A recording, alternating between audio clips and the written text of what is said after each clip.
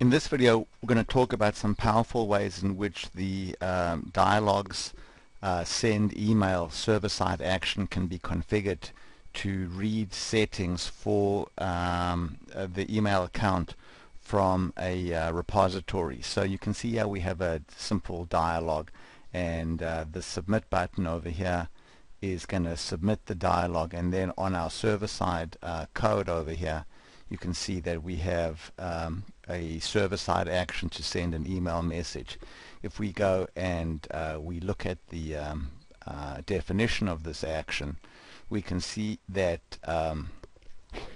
the email settings here, instead of typing in hard-coded values for the SMTP server, the username, the password, we've basically entered these expressions over here. So they start with an equal sign, and then we're saying get from web app repository, and we'll discuss the repository shortly.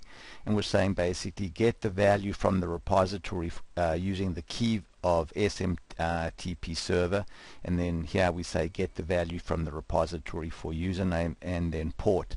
So the values for these properties here are being read from the repository.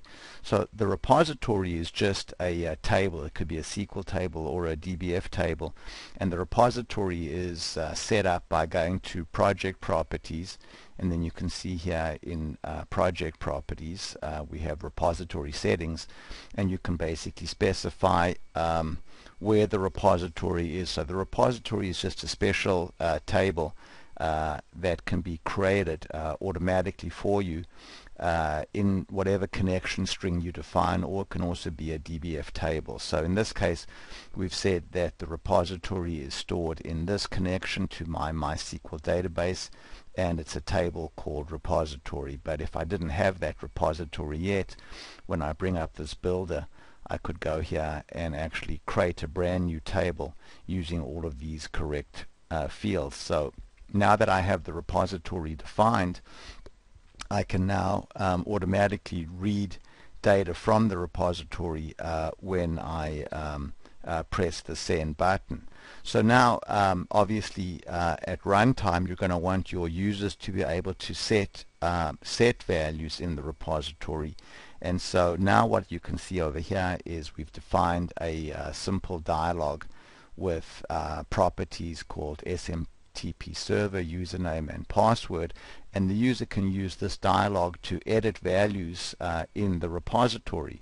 So if we go now and look at this dialog, we can see, if I run it now, I can see it's showing some existing values over here, and I can go there and change the username to say Sammy, and then press the submit button, and now when I rerun the dialog I can see that the value now says Sammy. So obviously we've written the data into the repository. So now let's go look at this dialog to see how it was used to edit values in the repository. So I'm going to go to design mode now, and I see that my fields are SMTP _ server, username and password. So on the server side code, in the onDialog initialize, I can see that we're using the get from web app repository function to read data from the repository. So I want to read the value with the key value of SMTP server, username and password. I get those into variables, and then I populate the control on the dialog using this syntax: e.control.smtp server equals the value there, etc. So you can see here, so we're just populating the controls on the dialog with the value from the repository, and there it is over there.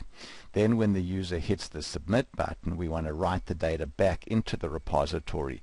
So now we're going to use the save to web app repository function, and the data that was submitted is stored inside this e.datasubmitted object. So e is passed in.